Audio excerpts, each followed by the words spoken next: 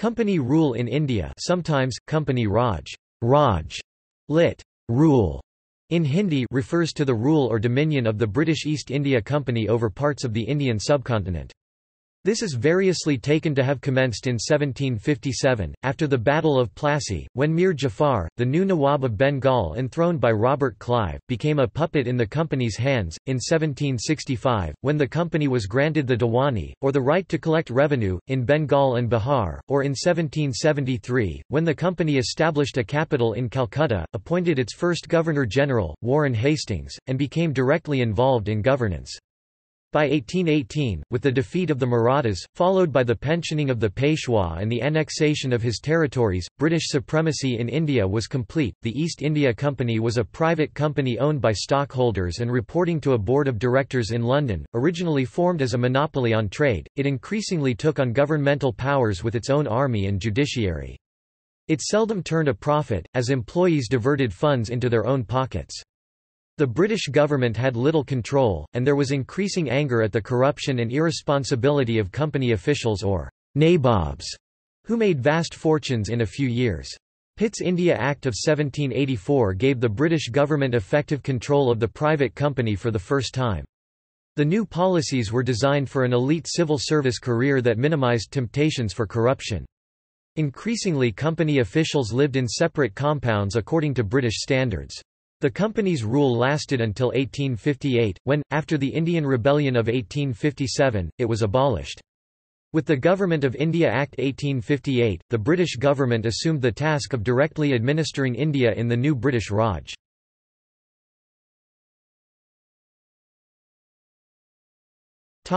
Origins. The English East India Company, the Company, was founded in 1600, as the Company of Merchants of London trading into the East Indies. It gained a foothold in India with the establishment of a factory in Masulapatnam on the eastern coast of India in 1611 and the grant of the rights to establish a factory in Surat in 1612 by the Mughal Emperor Jahangir.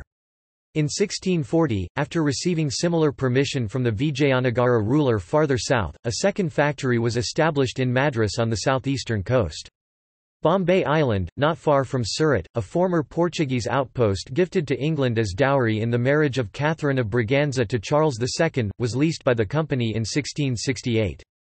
2 decades later, the company established a presence on the eastern coast as well. Far up that coast, in the Ganges River Delta, a factory was set up in Calcutta.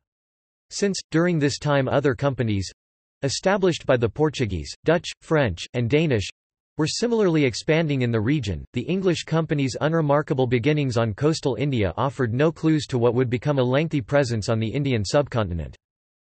The company's victory under Robert Clive in the 1757 Battle of Plassey and another victory in the 1764 Battle of Buxar in Bihar, consolidated the company's power, and forced Emperor Shah Alam II to appoint it the Diwan, or revenue collector, of Bengal, Bihar, and Orissa. The company thus became the de facto ruler of large areas of the lower Gangetic Plain by 1773. It also proceeded by degrees to expand its dominions around Bombay and Madras. The Anglo-Mysore Wars (1766–99) and the Anglo-Maratha Wars (1772–1818) left it in control of large areas of India south of the Sutlej River. With the defeat of the Marathas, no native power represented a threat for the company any longer. The expansion of the company's power chiefly took 2 forms. The first of these was the outright annexation of Indian states and subsequent direct governance of the underlying regions, which collectively came to comprise British India. The annexed regions included the northwestern provinces comprising Rohilkhand, Gorakhpur, and the Doab 1801, Delhi 1803, Assam Ahom Kingdom 1828, and Sindh 1843. Punjab, Northwest Frontier Province, and Kashmir, were annexed after the Anglo-Sikh Wars in 1849–56 period of tenure of Marquess of Dalhousie Governor-General. However, Kashmir was immediately sold under the Treaty of Amritsar 1850 to the Dogra dynasty of Jammu, and thereby became a princely state. In 1854 Berar was annexed, and the state of Oudh 2 years later. The second form of asserting power involved treaties in which Indian rulers acknowledged the company's hegemony in return for limited internal autonomy. Since the company operated under financial constraints, it had to set up political underpinnings for its rule. The most important such support came from the subsidiary alliances with Indian princes during the first 75 years of company rule. In the early 19th century, the territories of these princes accounted for two-thirds of India. When an Indian ruler, who was able to secure his territory, wanted to enter such an alliance, the company welcomed it as an economical method of indirect rule, which did not involve the economic costs of direct administration or the political costs of gaining the support of alien subjects. In return, the company undertook the defense of these subordinate allies and treated them with traditional respect and marks of honor. Subsidiary alliances created the princely states, of the Hindu Maharajas and the Muslim Nawabs. Prominent among the princely states were Cochin (1791), Jaipur (1794), Travancore (1795), Hyderabad (1798), Mysore (1799), Cis-Sutlej Hill States (1815), Central India Agency (1819), Kutch and Gujarat Gaikwad Territories (1819), Rajputana (1818), and Bahawalpur (1833).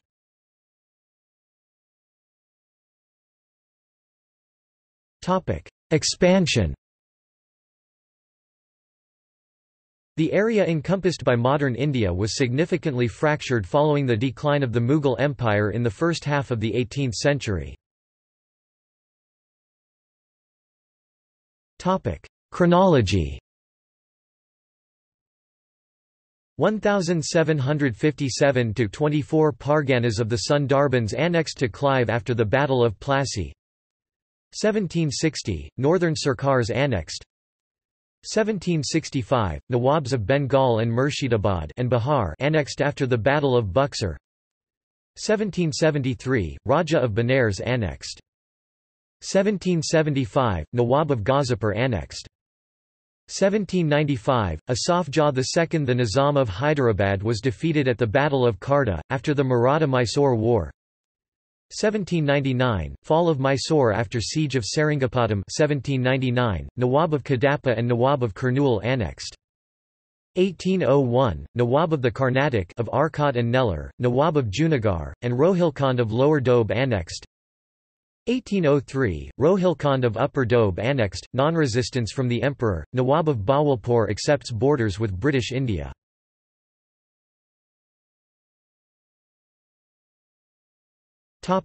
The Governors-General. The Governors-General locum tenens are not included in this table unless a major event occurred during their tenure.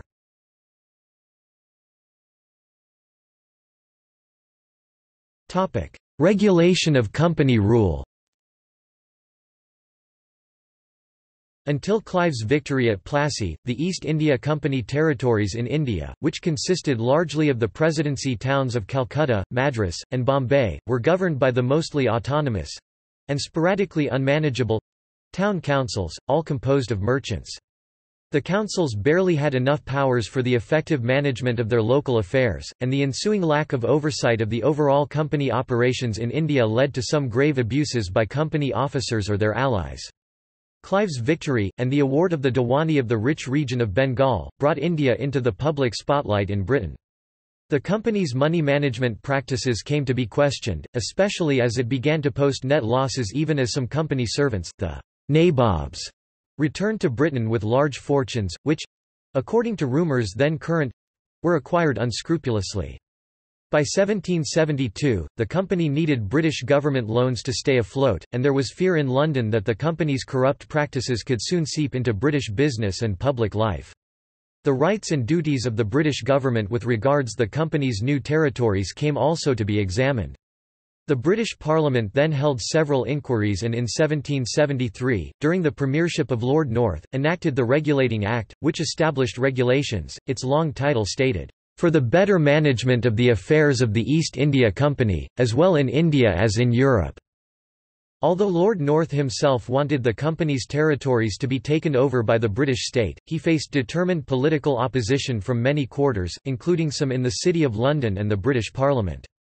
The result was a compromise in which the Regulating Act—although implying the ultimate sovereignty of the British Crown over these new territories— asserted that the company could act as a sovereign power on behalf of the Crown. It could do this while concurrently being subject to oversight and regulation by the British government and Parliament. The Court of Directors of the company were required under the Act to submit all communications regarding civil, military, and revenue matters in India for scrutiny by the British government.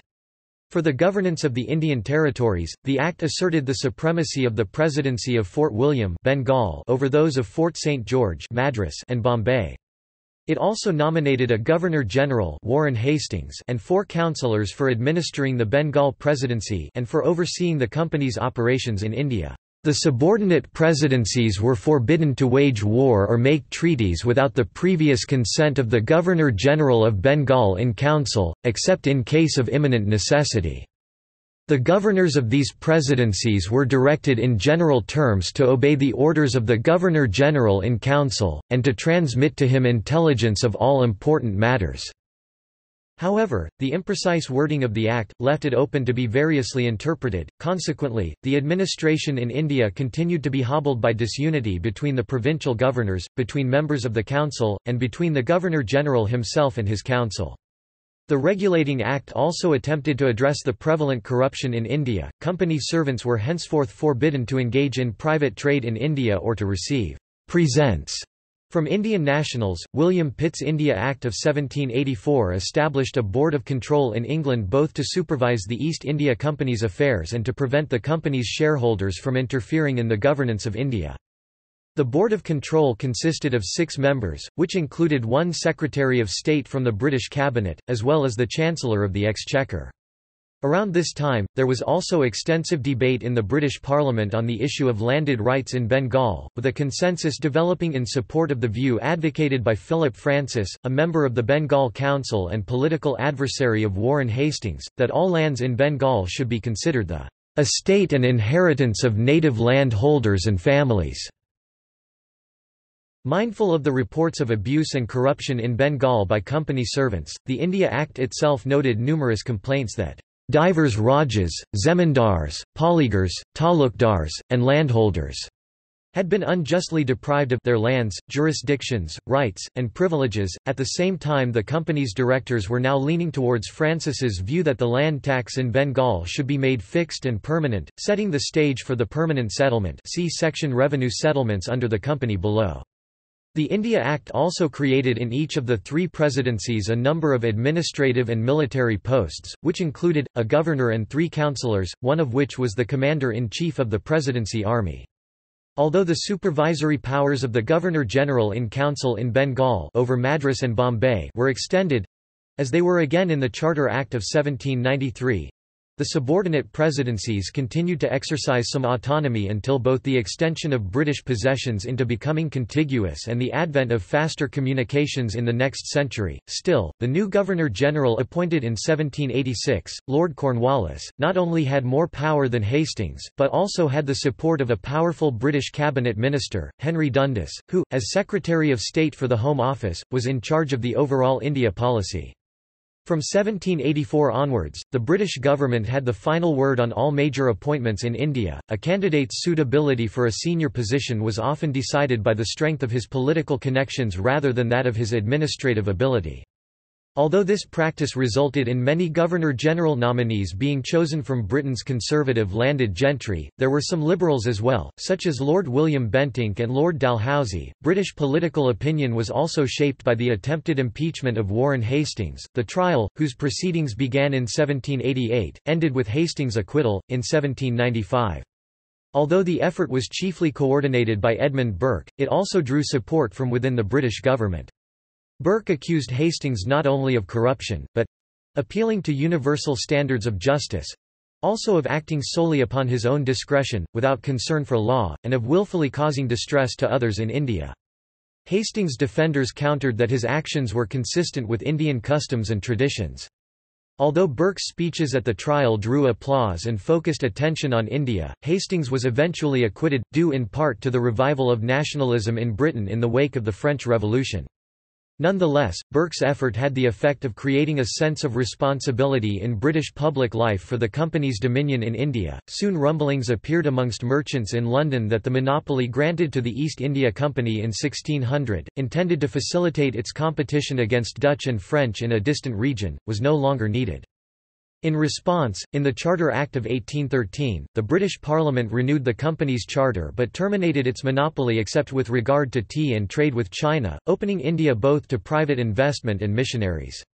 With increased British power in India, supervision of Indian affairs by the British Crown and Parliament increased as well. By the 1820s, British nationals could transact business or engage in missionary work under the protection of the Crown in the three presidencies. Finally, under the terms of the St. Helena Act 1833, the British Parliament revoked the company's monopoly in the China trade and made it an agent for the administration of British India. The Governor-General of Bengal was redesignated as the Governor-General of India. The Governor-General and his Executive Council were given exclusive legislative powers for the whole of British India. Since the British territories in North India had now extended up to Delhi, the Act also sanctioned the creation of a Presidency of Agra. With the annexation of Oudh in 1856, this territory was extended and eventually became the United Provinces of Agra and Oudh. In addition, in 1854, a lieutenant governor was appointed for the region of Bengal, Bihar and Odisha, leaving the Governor-General to concentrate on the governance of India as a whole.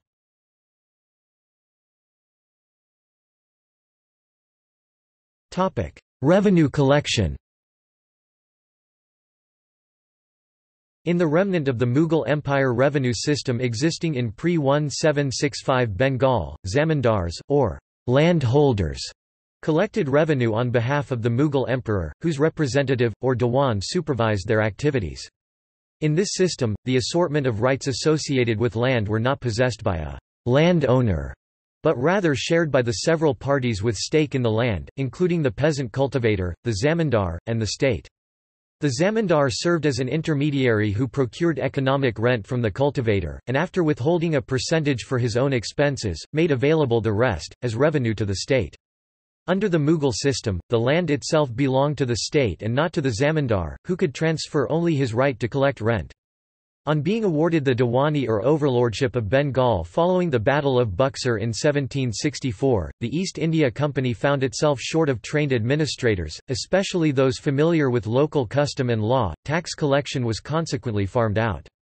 This uncertain foray into land taxation by the company may have gravely worsened the impact of a famine that struck Bengal in 1769–70, in which between 7 and 10 million people, or between a quarter and third of the presidency's population, may have died. However, the company provided little relief either through reduced taxation or by relief efforts, and the economic and cultural impact of the famine was felt decades later, even becoming, a century later, the subject of Bankim Chandra Chatterjee's novel Anandamath. In 1772, under Warren Hastings, the East India Company took over revenue collection directly in the Bengal Presidency, then Bengal and Bihar, establishing a board of revenue with offices in Calcutta and Patna, and moving the pre-existing Mughal revenue records from Murshidabad to Calcutta. In 1773, after Oudh ceded the tributary state of Benares, the revenue collection system was extended to the territory with a company resident in charge. The following year—with a view to preventing corruption—company district collectors, who were then responsible for revenue collection for an entire district, were replaced with provincial councils at Patna, Murshidabad, and Calcutta, and with Indian collectors working within each district. The title, "collector," reflected the centrality of land revenue collection to government in India. It was the government's primary function and it molded the institutions and patterns of administration. The company inherited a revenue collection system from the Mughals in which the heaviest proportion of the tax burden fell on the cultivators, with 1/3 of the production reserved for imperial entitlement. This pre-colonial system became the company revenue policy's baseline. However, there was vast variation across India in the methods by which the revenues were collected. With this complication in mind, a committee of circuit toured the districts of expanded Bengal Presidency in order to make a 5-year settlement, consisting of 5 yearly inspections and temporary tax farming. In their overall approach to revenue policy, company officials were guided by 2 goals: first, preserving as much as possible the balance of rights and obligations that were traditionally claimed by the farmers who cultivated the land and the various intermediaries who collected tax on the state's behalf and who reserved a cut for themselves, and second, identifying those sectors of the rural economy that would maximize both revenue and security. Although their first revenue settlement turned out to be essentially the same as the more informal pre-existing Mughal one, the company had created a foundation for the growth of both information and bureaucracy. In 1793, the new Governor-General, Lord Cornwallis, promulgated the Permanent Settlement of Land Revenues in the Presidency, the first socio-economic regulation in colonial India. By the terms of the settlement, Rajas and Taluktars were recognized as zamindars and they were asked to collect the rent from the peasants and pay revenue to the company. It was named permanent because it fixed the land tax in perpetuity in return for landed property rights for zamindars. It simultaneously defined the nature of land ownership in the Presidency, and gave individuals and families separate property rights in occupied land. Since the revenue was fixed in perpetuity, it was fixed at a high level, which in Bengal amounted to £3 million at 1789–90 prices. According to the permanent settlement, if the zamindars failed to pay the revenue on time, the zamindari right would be taken from them. According to one estimate, this was 20% higher than the revenue demand before 1757. Over the next century, partly as a result of land surveys, court rulings, and property sales, the change was given practical dimension. An influence on the development of this revenue policy were the economic theories then current, which regarded agriculture as the engine of economic development, and consequently stressed the fixing of revenue demands in order to encourage growth. The expectation behind the permanent settlement was that knowledge of a fixed government demand would encourage the zamindars to increase both their average outcrop and the land under cultivation, since they would be able to retain the profits from the increased output. In addition, it was envisaged that land itself would become a marketable form of property that could be purchased, sold, or mortgaged. A feature of this economic rationale was the additional expectation that the zamindars, recognizing their own best interest, would not make unreasonable demands on the peasantry. However, these expectations were not realized in practice, and in many regions of Bengal, the peasants bore the brunt of the increased demand, there being little protection for their traditional rights in the new legislation. Forced labor of the peasants by the zamindars became more prevalent as cash crops were cultivated to meet the company revenue demands. Although commercialized cultivation was not new to the region, it had now penetrated deeper into village society and made it more vulnerable to market forces. The zamindars themselves were often unable to meet the increased demands that the company had placed on them, consequently, many defaulted, and by one estimate, up to one-third of their lands were auctioned during the first 3 decades following the permanent settlement. The new owners were often Brahmin and Kayastha employees of the company who had a good grasp of the new system, and, in many cases, some had prospered under it. Since the zamindars were never able to undertake costly improvements to the land envisaged under the permanent settlement, some of which required the removal of the existing farmers, they soon became rentiers who lived off the rent from their tenant farmers. In many areas, especially northern Bengal, they had to increasingly share the revenue with intermediate tenure holders, called jotadars, who supervised farming in the villages. Consequently, unlike the contemporaneous enclosure movement in Britain, agriculture in Bengal remained the province of the subsistence farming of innumerable small paddy fields. The zamindari system was one of 2 principal revenue settlements undertaken by the company in India.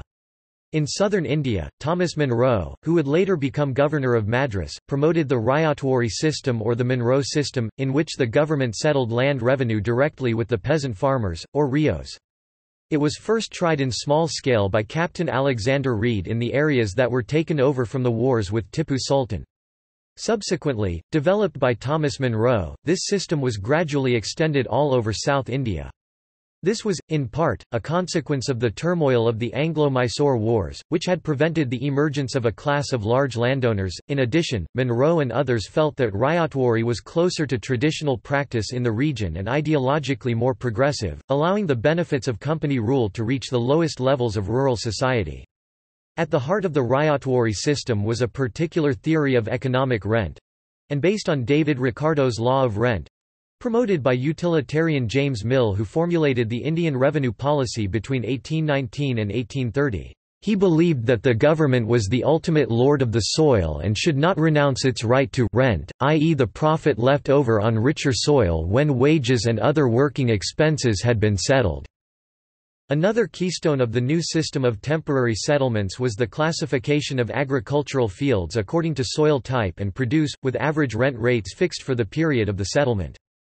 According to Mill, taxation of land rent would promote efficient agriculture and simultaneously prevent the emergence of a parasitic landlord class. Mill advocated ryotwari settlements which consisted of government measurement and assessment of each plot valid for 20 or 30 years and subsequent taxation which was dependent on the fertility of the soil. The taxed amount was 9/10 of the rent in the early 19th century and gradually fell afterwards. However, in spite of the appeal of the ryotwari system's abstract principles, class hierarchies in southern Indian villages had not entirely disappeared. For example, village headmen continued to hold sway, and peasant cultivators sometimes came to experience revenue demands they could not meet. In the 1850s, a scandal erupted when it was discovered that some Indian revenue agents of the company were using torture to meet the company's revenue demands. Land revenue settlements constituted a major administrative activity of the various governments in India under company rule. In all areas other than the Bengal Presidency, land settlement work involved a continually repetitive process of surveying and measuring plots, assessing their quality, and recording landed rights, and constituted a large proportion of the work of Indian civil service officers working for the government.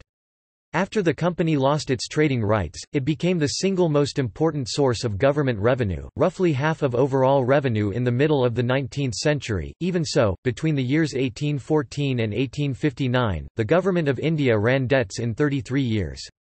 With expanded dominion, even during non-deficit years, there was just enough money to pay the salaries of a threadbare administration, a skeleton police force, and the army.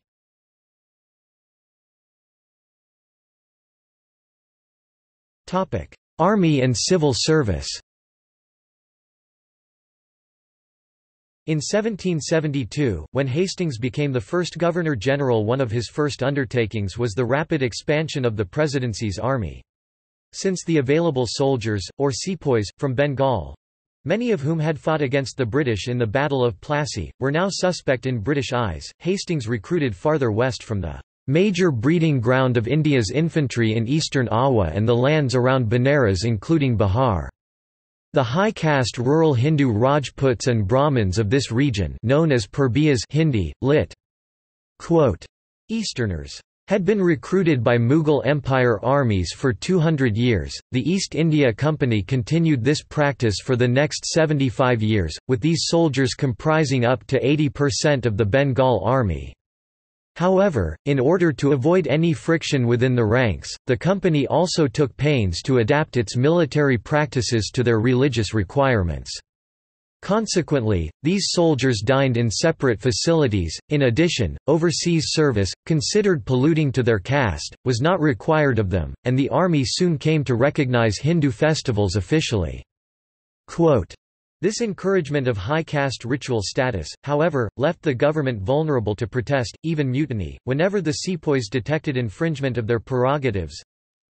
The Bengal Army was used in military campaigns in other parts of India and abroad, to provide crucial support to a weak Madras army in the Third Anglo-Mysore War in 1791, and also in Java and Ceylon. In contrast to the soldiers in the armies of Indian rulers, the Bengal sepoys not only received high pay, but also received it reliably, thanks in great measure to the company's access to the vast land revenue reserves of Bengal. Soon, bolstered both by the new musket technology and naval support, the Bengal army came to be widely regarded. The well-disciplined sepoys attired in red coats and their British officers began to arouse a kind of awe in their adversaries. In Maharashtra and in Java, the sepoys were regarded as the embodiment of demonic forces, sometimes of antique warrior heroes. Indian rulers adopted red serge jackets for their own forces and retainers as if to capture their magical qualities. In 1796, under pressure from the company's board of directors in London, the Indian troops were reorganised and reduced during the tenure of John Shore as Governor-General. However, the closing years of the 18th century saw, with Wellesley's campaigns, a new increase in the army strength. Thus in 1806, at the time of the Vellore Mutiny, the combined strength of the three presidencies' armies stood at 154,500, making them one of the largest standing armies in the world. As the East India Company expanded its territories, it added irregular local corps, which were not as well trained as the army. In 1846, after the Second Anglo-Sikh War, a frontier brigade was raised in the Cis-Sutlej Hill states mainly for police work. In addition, in 1849, the Punjab Irregular Force was added on the frontier. 2 years later, this force consisted of 3 light field batteries, 5 regiments of cavalry, and 5 of infantry. The following year, a garrison company was added, a 6th Infantry Regiment formed from the Sindh Camel Corps in 1853, and 1 mountain battery in 1856. Similarly, a local force was raised after the annexation of Nagpur in 1854, and the Oudh Irregular Force was added after Oudh was annexed in 1856. Earlier, as a result of the Treaty of 1800, the Nizam of Hyderabad had begun to maintain a contingent force of 9,000 horse and 6,000 foot which was commanded by company officers. In 1853, after a new treaty was negotiated, this force was assigned to Berar and stopped being a part of the Nizam's army. In the Indian Rebellion of 1857 almost the entire Bengal army, both regular and irregular, revolted. It has been suggested that after the annexation of Oudh by the East India Company in 1856, many sepoys were disquieted both from losing their perquisites, as landed gentry, in the Oudh courts and from the anticipation of any increased land revenue payments that the annexation might augur. With British victories in wars or with annexation, as the extent of British jurisdiction expanded, the soldiers were now not only expected to serve in less familiar regions such as in Burma in the Anglo-Burmese Wars in 1856, but also make do without the «foreign service» remuneration that had previously been their due, and this caused resentment in the ranks. The Bombay and Madras armies, and the Hyderabad contingent, however, remained loyal. The Punjab Irregular Force not only didn't revolt, it played an active role in suppressing the mutiny. The rebellion led to a complete reorganisation of the Indian Army in 1858 in the new British Raj.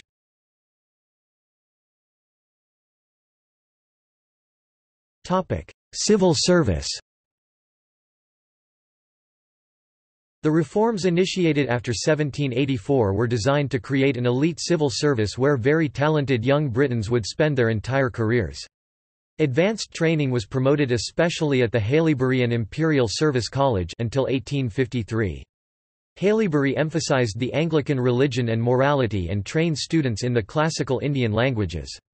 Many students held to Whiggish, evangelical, and utilitarian convictions of their duty to represent their nation and to modernise India.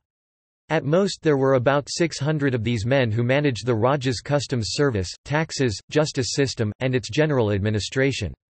The company's original policy was one of Orientalism, that is of adjusting to the way of life and customs of the Indian people and not trying to reform them. That changed after 1813, as the forces of reform in the home country, especially evangelical religion, Whiggish political outlook, and utilitarian philosophy worked together to make the company an agent of Anglicization and modernization. Christian missionaries became active, but made few converts. The Raj set out to outlaw sati, widow burning, and thuggee, ritual banditry, and upgrade the status of women. Schools would be established in which they would teach the English language. The 1830s and 1840s, however, were not times of prosperity. After its heavy spending on the military, the company had little money to engage in large-scale public works projects or modernization programs.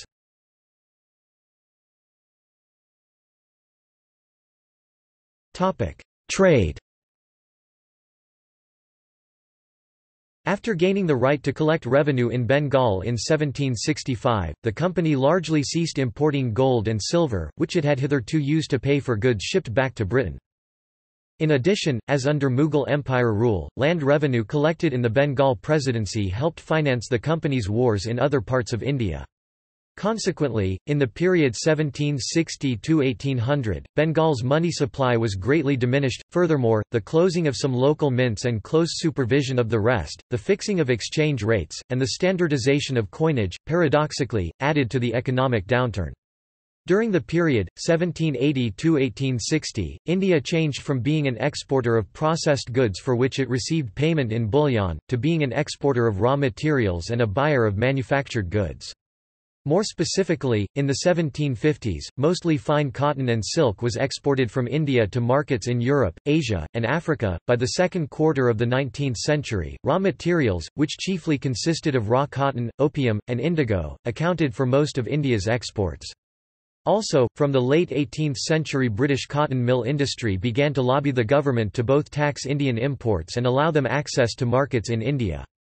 Starting in the 1830s, British textiles began to appear in—and soon to inundate—the Indian markets, with the value of the textile imports growing from £5.2 million 1850 to £18.4 million in 1896.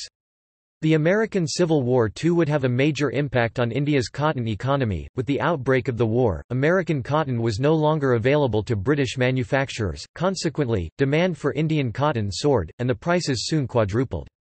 This led many farmers in India to switch to cultivating cotton as a quick cash crop. However, with the end of the war in 1865, the demand plummeted again, creating another downturn in the agricultural economy. At this time, the East India Company's trade with China began to grow as well. In the early 19th century, demand for Chinese tea had greatly increased in Britain, since the money supply in India was restricted and the company was indisposed to shipping bullion from Britain. It decided upon opium, which had a large underground market in China and which was grown in many parts of India, as the most profitable form of payment. However, since the Chinese authorities had banned the importation and consumption of opium, the company engaged them in the First Opium War, and at its conclusion, under the Treaty of Nanjing, gained access to 5 Chinese ports: Guangzhou, Xiamen, Fuzhou, Shanghai, and Ningbo. In addition, Hong Kong was ceded to the British Crown. Towards the end of the second quarter of the 19th century, opium export constituted 40% of India's exports. Another major, though erratic, export item was indigo dye, which was extracted from natural indigo, and which came to be grown in Bengal and northern Bihar. In late 17th and early 18th century Europe, blue clothing was favoured as a fashion, and blue uniforms were common in the military, consequently, the demand for the dye was high. In 1788, the East India Company offered advances to 10 British planters to grow indigo. However, since the new landed property rights defined in the permanent settlement didn't allow them, as Europeans, to buy agricultural land, they had to in turn offer cash advances to local peasants, and sometimes coerce them, to grow the crop. The European demand for the dye, however, proved to be unstable, and both creditors and cultivators bore the risk of the market crashes in 1827 and 1847. The peasant discontent in Bengal eventually led to the Indigo Rebellion in 1859–60 and to the end of indigo production there. In Bihar, however, indigo production continued well into the 20th century. The center of indigo production there, Champaran district, became the staging ground, in 1917, for Mohandas Karamchand Gandhi's first experiment in nonviolent resistance against the British Raj.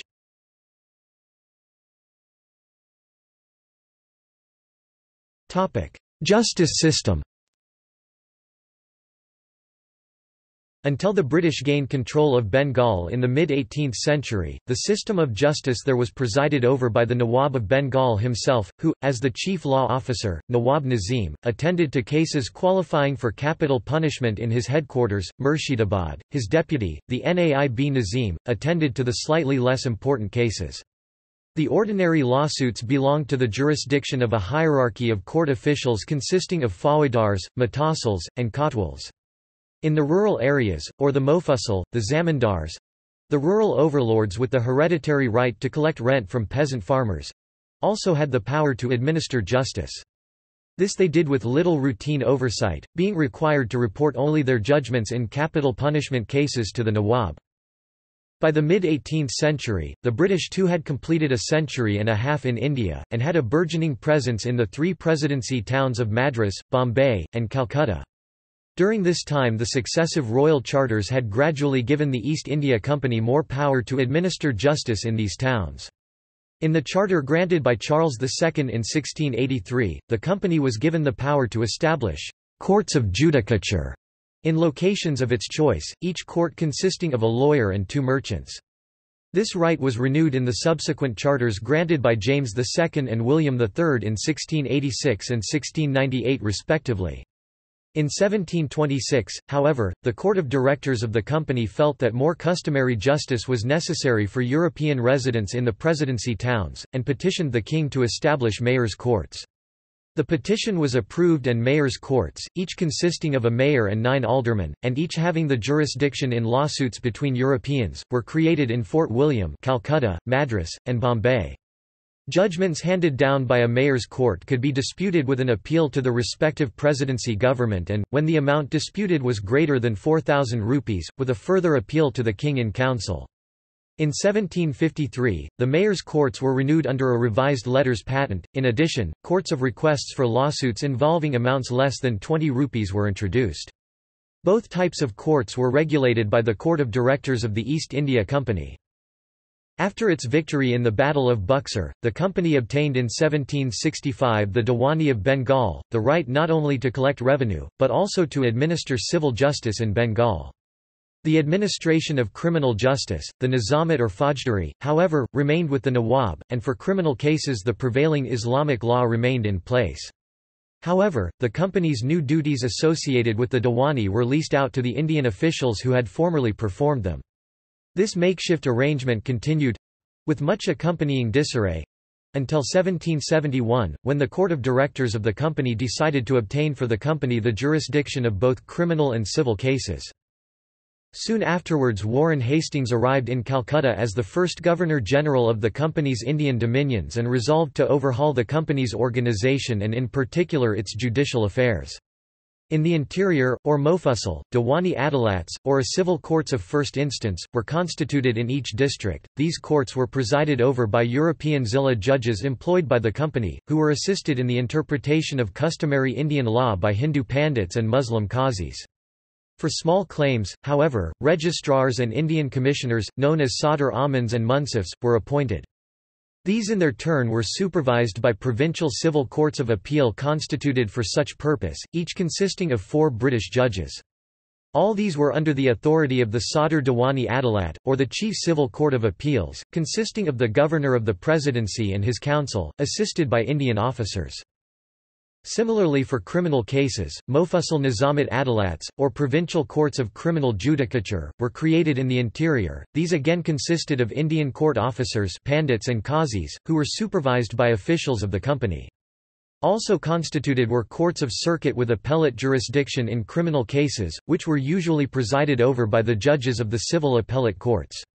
All these too were under a Sadr Nizamat Adalat or a chief court of criminal appeal.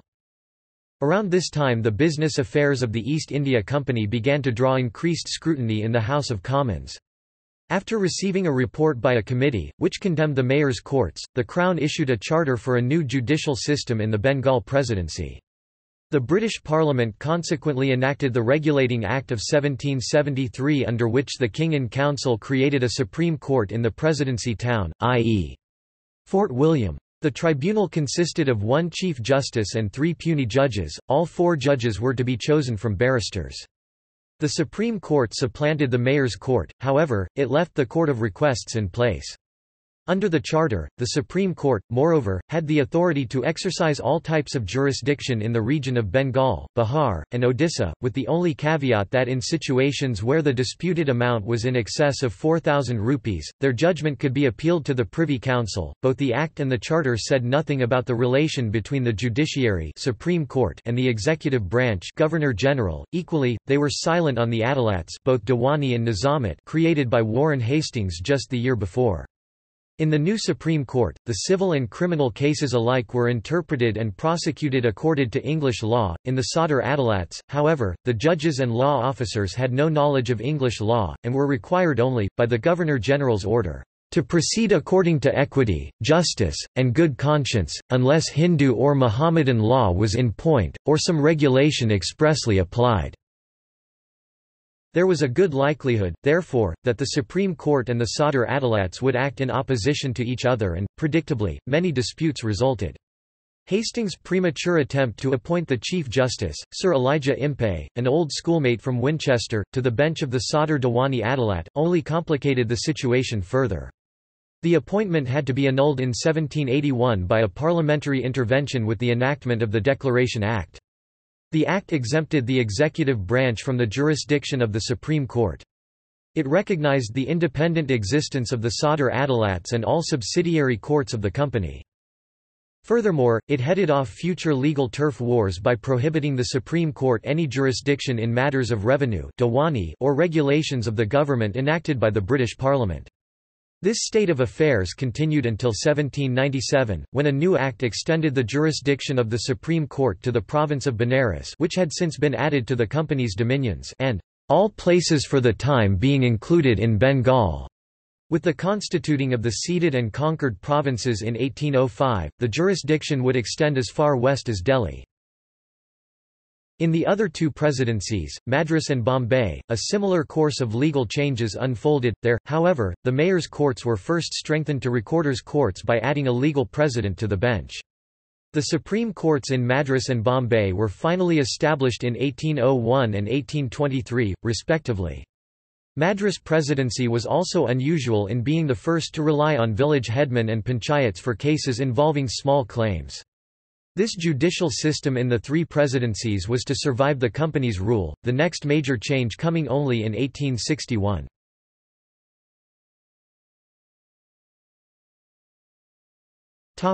Education.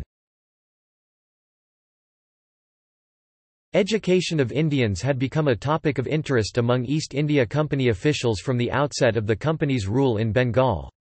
In the last 2 decades of the 18th century and the first decade of the 19th, company officials pursued a policy of conciliation towards the native culture of its new dominion, especially in relation to education policy.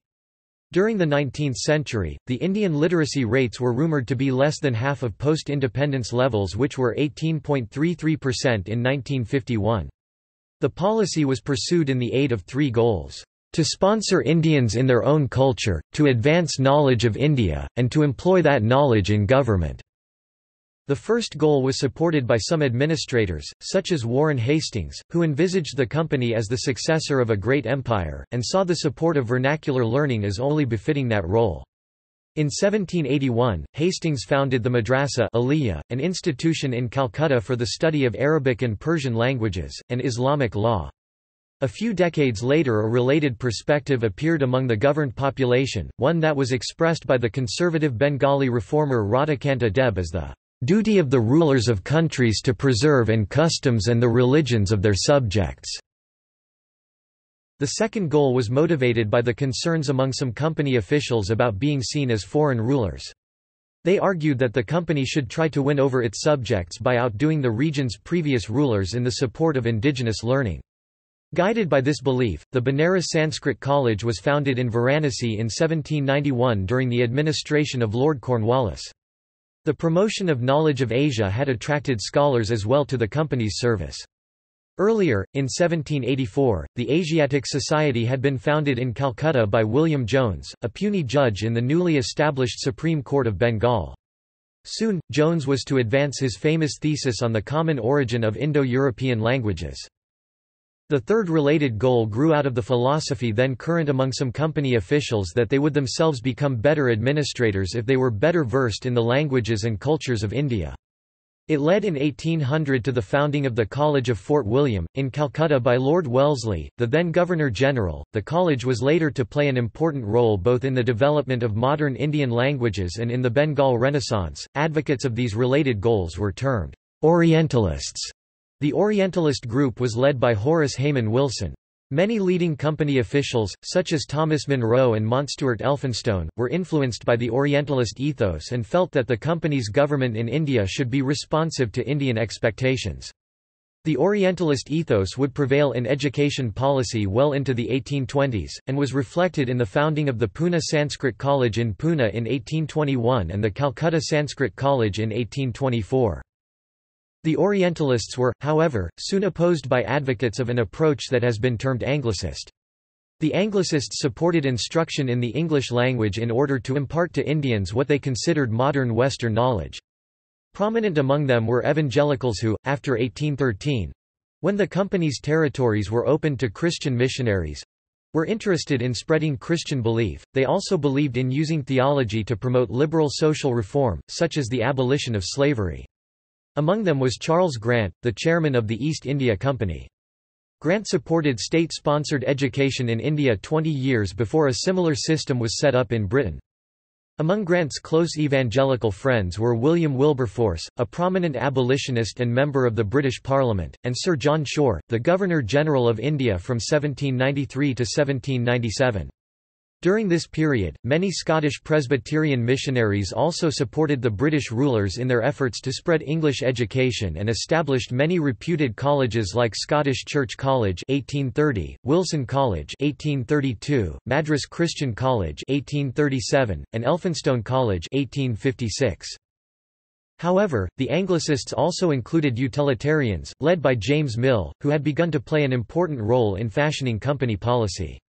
The utilitarians believed in the moral worth of an education that aided the good of society and promoted instruction in useful knowledge.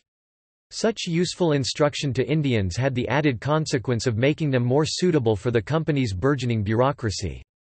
By the early 1830s, the Anglicists had the upper hand in devising education policy in India. Many utilitarian ideas were employed in Thomas Babington Macaulay's Minute on Indian Education of 1835. The Minute, which later aroused great controversy, was to influence education policy in India well into the next century. Since English was increasingly being employed as the language of instruction, Persian was abolished as the official language of the company's administration and courts by 1837. However, bilingual educations was proving to be popular as well, and some institutions such as the Pune Sanskrit College commenced teaching both Sanskrit and English. Charles Grant's son, Sir Robert Grant, who in 1834 was appointed governor of the Bombay Presidency, played an influential role in the planning of the first medical college in Bombay, which after his unexpected death was named Grant Medical College when it was established in 1845. During 1852 to 1853, some citizens of Bombay sent petitions to the British Parliament in support of both establishing and adequately funding university education in India. The petitions resulted in the Education Dispatch of July 1854 sent by Sir Charles Wood, the President of the Board of Control of the East India Company, the chief official on Indian affairs in the British government, to Lord Dalhousie, the then Governor-General of India. The dispatch outlined a broad plan of state-sponsored education for India, which included establishing a Department of Public Instruction in each presidency or province of British India. Establishing universities modelled on the University of London as primarily examining institutions for students studying in affiliated colleges in each of the presidency towns, i.e. Madras, Bombay, and Calcutta. Establishing teachers' training schools for all levels of instruction. Maintaining existing government colleges and high schools and increasing their number when necessary. Vastly increasing vernacular schools for elementary education in villages. Introducing a system of grants in aid for private schools, the Department of Public Instruction was in place by 1855. In January 1857, the University of Calcutta was established, followed by the University of Bombay in June, 1857, and the University of Madras in September 1857. The University of Bombay, for example, consisted of 3 affiliated institutions, the Elphinstone Institution, the Grant Medical College, and the Pune Sanskrit College. The company's administration also founded high schools en masse in the different provinces and presidencies, and the policy was continued during Crown rule, which commenced in 1858. By 1861, 230,000 students were attending public educational institutions in the 4 provinces, the 3 presidencies and northwestern provinces, of whom 200,000 were in primary schools. Over 5,000 primary schools and 142 secondary schools had been established in these provinces. Earlier, during the Indian Rebellion of 1857, some civilian leaders, such as Khan Bahadur Khan of Bareilly, had stressed the threat posed to the populace's religions by the new education programs begun by the company. However, historical statistics have shown that this was not generally the case. For example, in Etawah district in the then northwestern provinces, present-day Uttar Pradesh, where during the period 1855–57, nearly 200 primary, middle, and high schools had been opened by the company and tax levied on the population, relative calm prevailed and the schools remained open during the rebellion.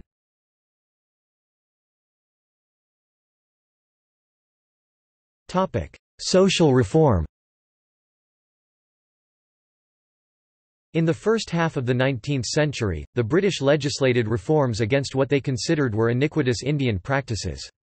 In most cases, the legislation alone was unable to change Indian society sufficiently for it to absorb both the ideal and the ethic underpinning the reform. For example, upper caste Hindu society had long looked askance at the remarriage of widows in order to protect both what it considered was family honor and family property. Even adolescent widows were expected to live a life of austerity and denial. The Hindu Widows Remarriage Act, 1856, enacted in the waning years of company rule, provided legal safeguards against loss of certain forms of inheritance for a remarrying Hindu widow, though not of the inheritance to her from her deceased husband. However, very few widows actually remarried. Some Indian reformers, such as Raja Ram Mohan Roy, Ishwar Chandra Vidyasagar, even offered money to men who would take widows as brides, but these men often deserted their new wives.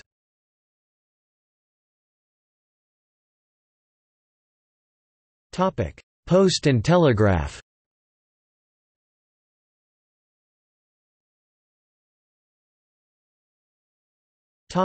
Postal services. Before 1837, the East India Company's dominions in India had no universal public postal service, one that was shared by all regions. Although courier services did exist, connecting the more important towns with their respective seats of provincial government, i.e. the presidency towns of Fort William, Calcutta, Fort St. George, Madras, and Bombay, private individuals were, upon payment, only sparingly allowed their use. That situation changed in 1837, when, by Act 17 of that year, a public post, run by the company's government, was established in the company's territory in India. Post offices were established in the principal towns and postmasters appointed. The postmasters of the presidency towns oversaw a few provincial post offices in addition to being responsible for the main postal services between the provinces. By contrast, the district collectors, originally collectors of land tax, directed the district post offices, including their local postal services. Postal services required payment in cash, to be made in advance, with the amount charged usually varying with weight and distance. For example, the charge of sending a letter from Calcutta to Bombay was 1 rupee, however, that from Calcutta to Agra was 12 annas or 3/4 of a rupee for each tola, 3/8 of an ounce. After the recommendations of the commission appointed in 1850 to evaluate the Indian postal system were received, Act 17 of 1837 was superseded by the Indian Postal Act of 1854. Under its provisions, the entire postal department was headed by a Director General, and the duties of a Postmaster General were set apart from those of a Presidency Postmaster. The former administered the postal system of the larger provinces such as the Bombay Presidency or the northwestern provinces, whereas the latter attended to the less important provinces such as Ajmer Merwara and the major political agencies such as Rajputana. Postage stamps were introduced at this time and the postal rates fixed by weight, dependent no longer also on the distance travelled in the delivery. The lowest inland letter rate was half anna for 1/4 tola, followed by 1 anna for 1/2 tola, and 2 annas for a tola, a great reduction from the rates of 17 years before. The Indian Post Office delivered letters, newspapers, postcards, book packets, and parcels. These deliveries grew steadily in number. By 1861, 3 years after the end of company rule, a total of 889 post offices had been opened, and almost 43 million letters and over 4.5 million newspapers were being delivered annually.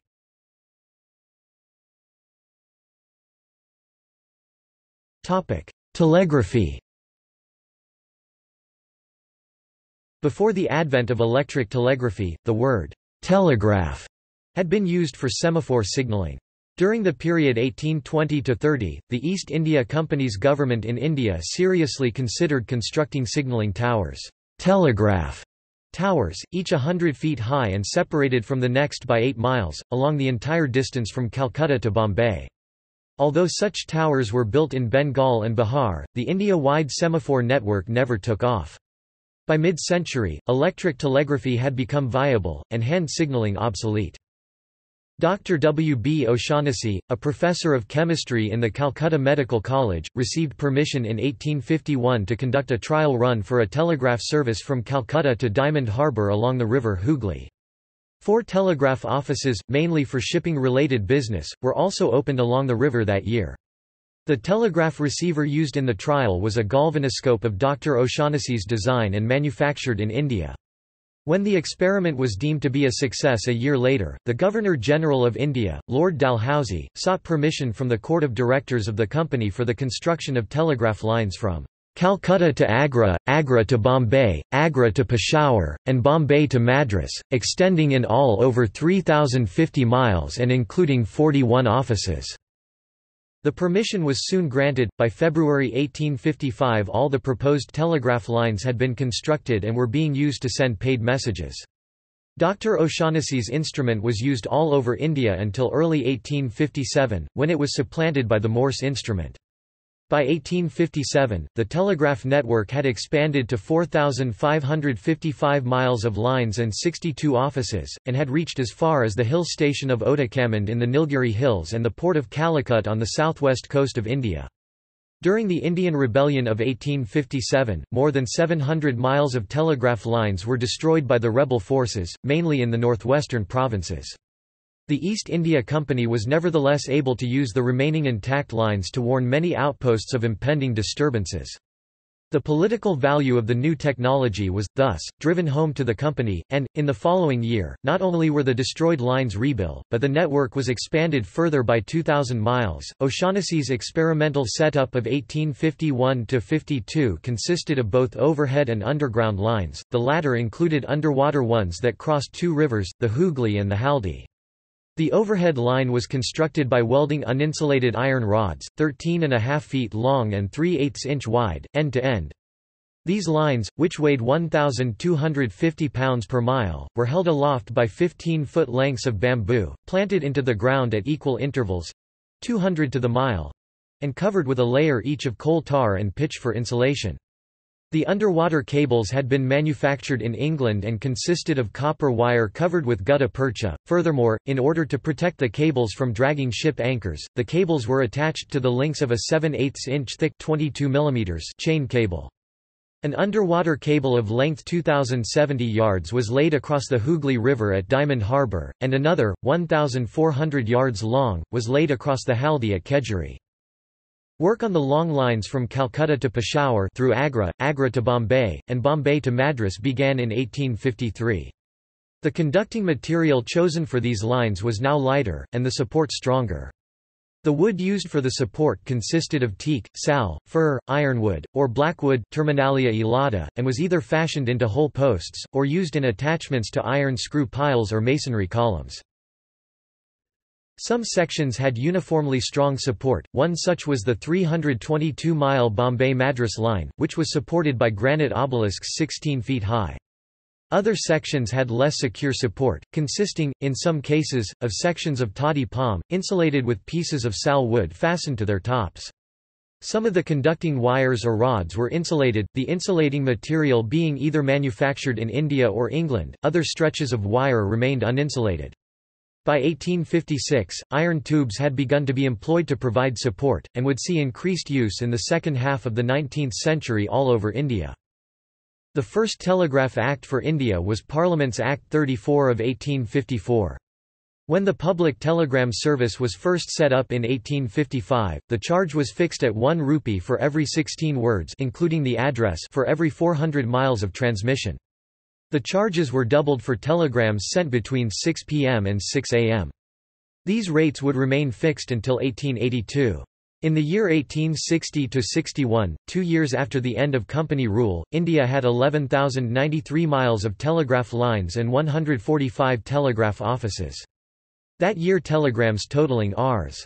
500,000 in value were sent by the public. The working expense of the Indian Telegraph Department was 1.4 million rupees, and the capital expenditure until the end of the year totaled Rs. 6.5 million.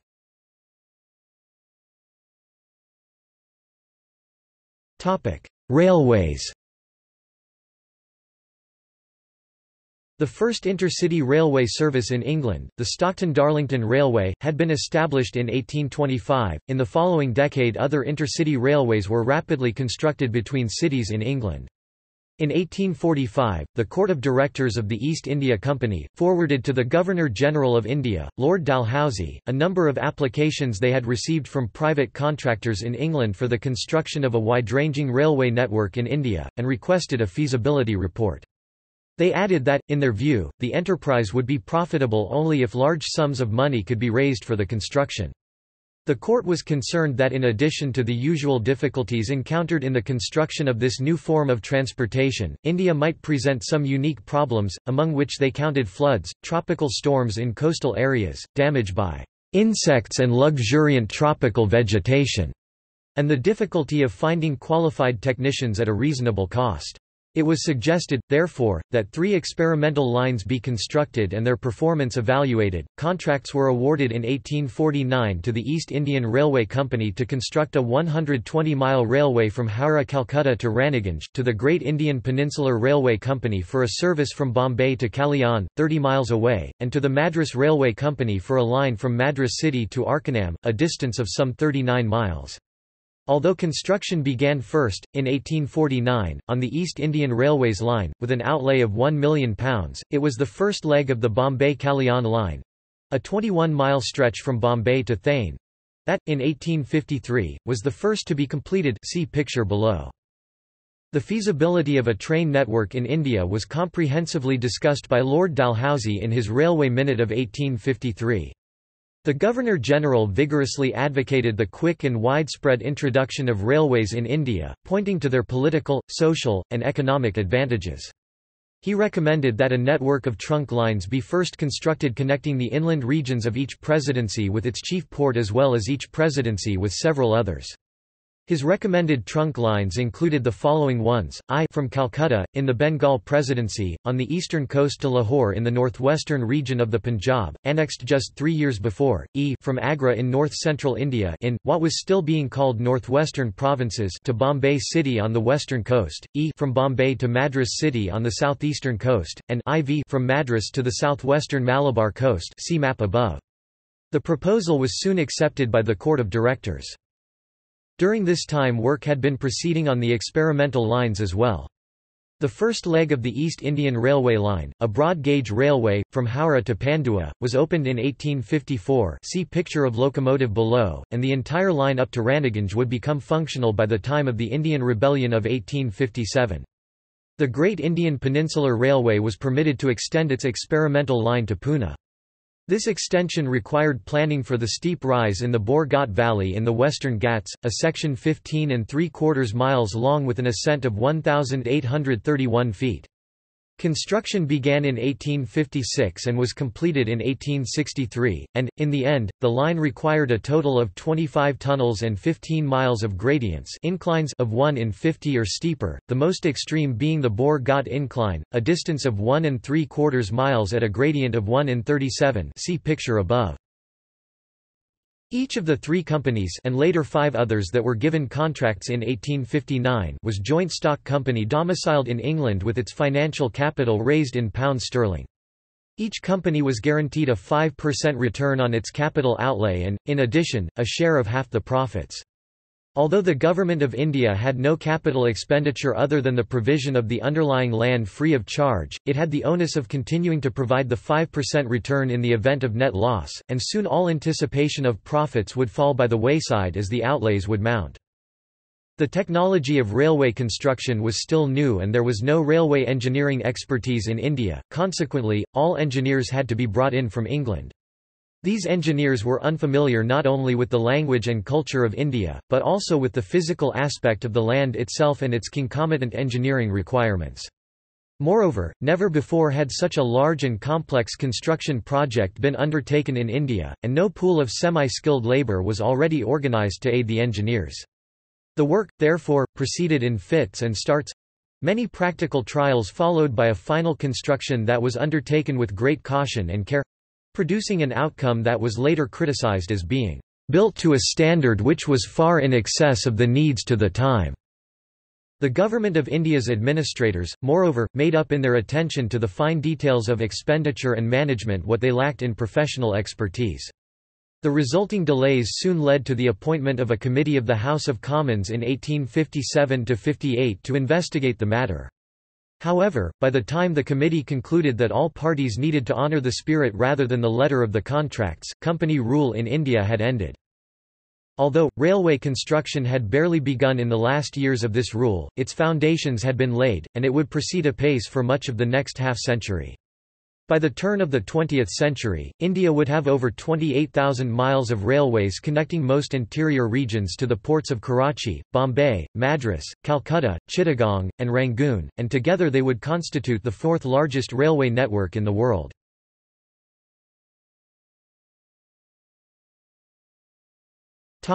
Canals.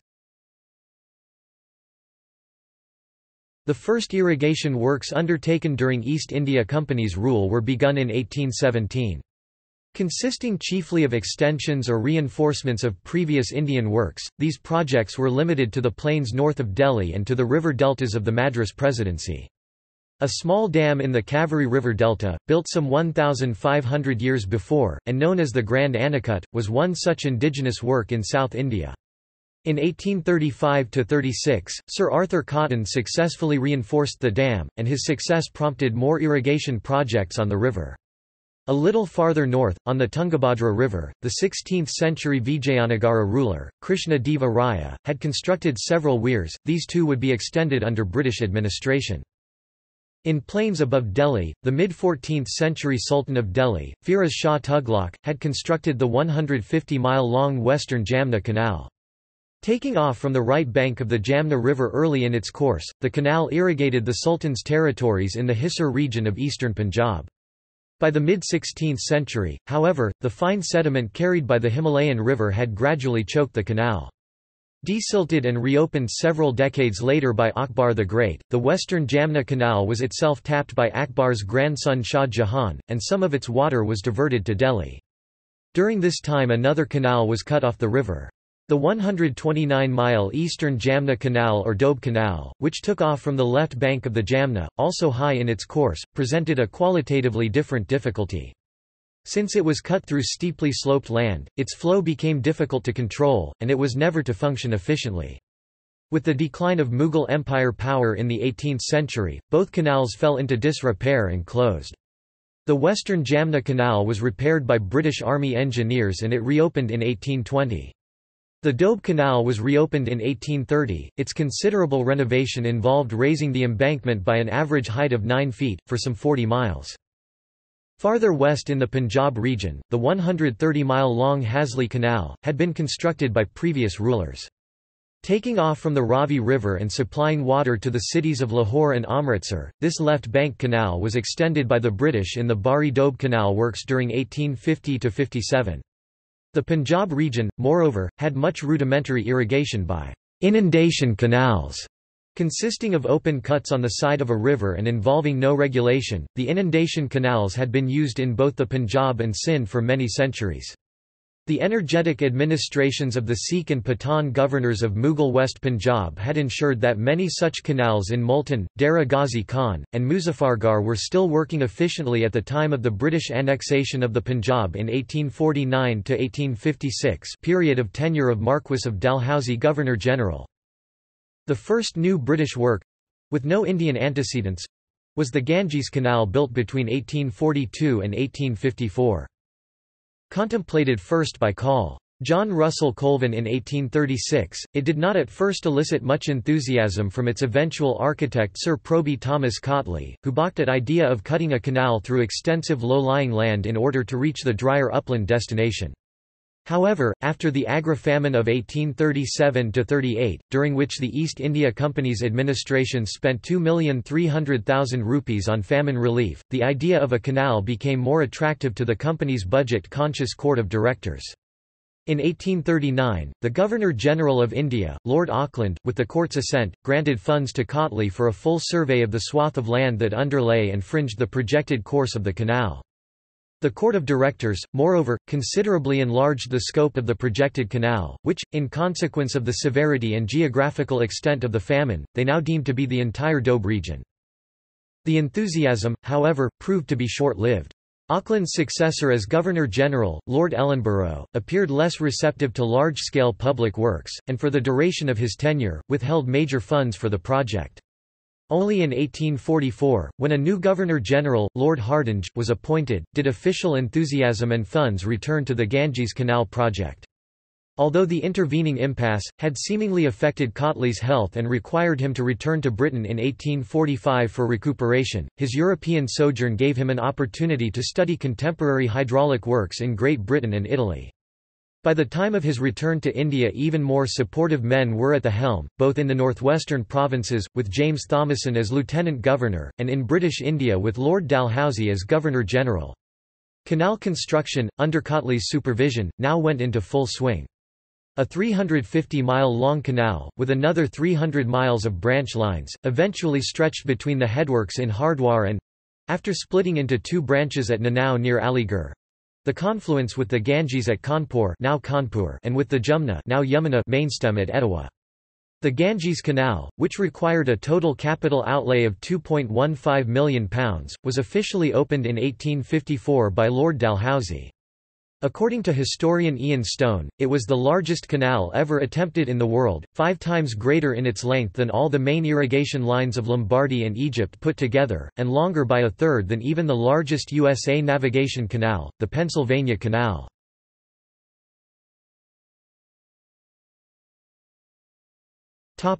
See also Notes